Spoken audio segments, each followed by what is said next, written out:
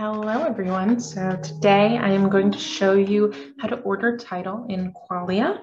So to start, if you don't have an account, I did set up a short link.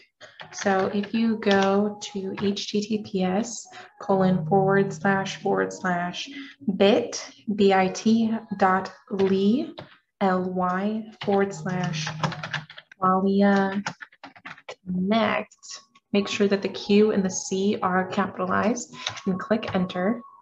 Then it's going to take you to the sign up screen for you to get into Qualia, and you'll have to fill in your email address.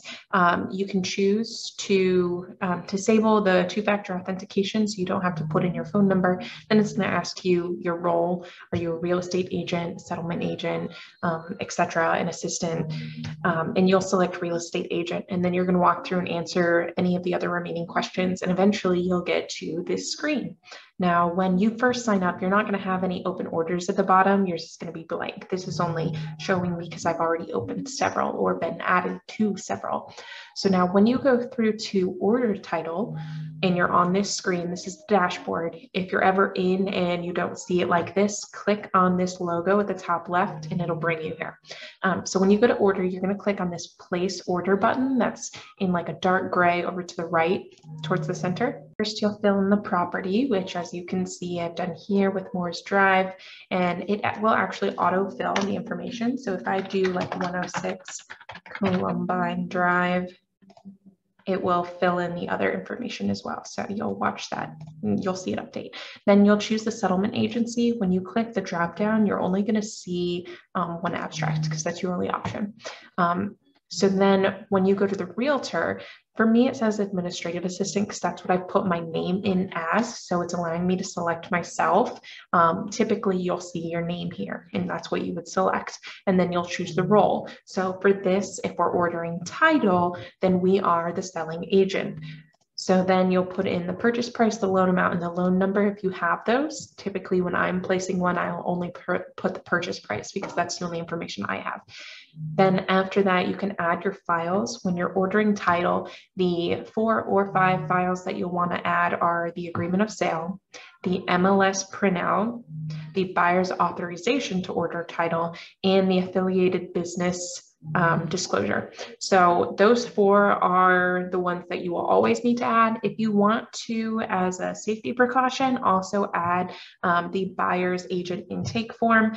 If you add that here, that can help to safeguard you from accidentally messing up any information. Then they'll have that on hand so that they can go through and make sure that all of those questions are filled out the same way. So sometimes that's handy, especially because if you fill in the contact information on that sheet and you attach that as a part of your regular process, then it prevents you from running into as many issues if you forget to fill in the context here, which is our next step. So after you've added all of your documents, you should go to the contacts tab and add the context that you have.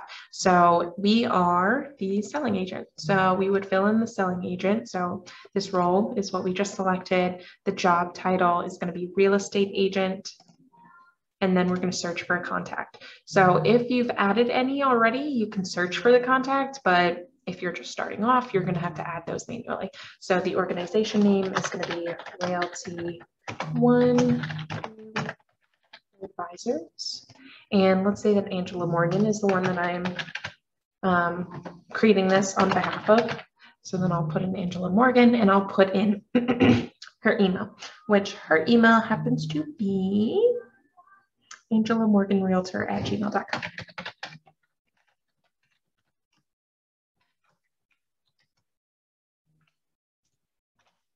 Okay, so now once you've got that information in, you'll click this plus button at the top right that will allow you to add another contact. So for instance, you would want to, as the selling agent, you would want to add the buyer's information. So you would go in here, buyer is the role type, entity type, individual or organization. Most cases are going to be individuals, and then you'll add their information. So John Doe with email johndoe@gmail.com. Social security number, if you have it, enter it. It's not absolutely necessary, but if you have it, it can definitely help to save some time. And then on title, so if they're like married with someone and you're adding the partner who is not going to actually be listed on the title, then you could select no for the married partner that won't be on the title. But this is our first buyer. The first person you're adding should be the person that is on the title. So we'll click on title, yes.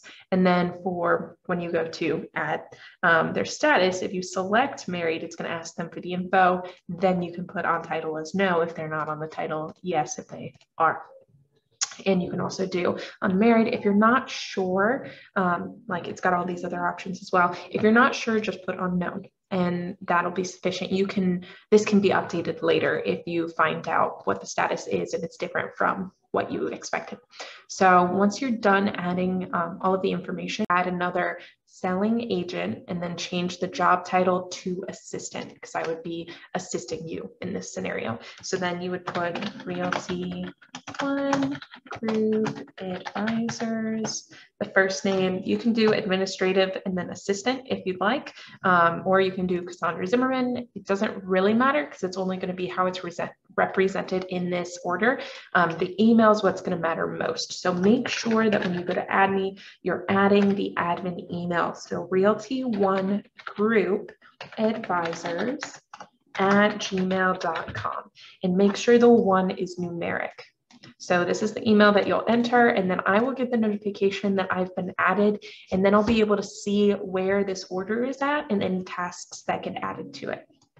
So once you've got that all in, just click submit, and then your order will go in and you'll see it on that dashboard listed at the bottom.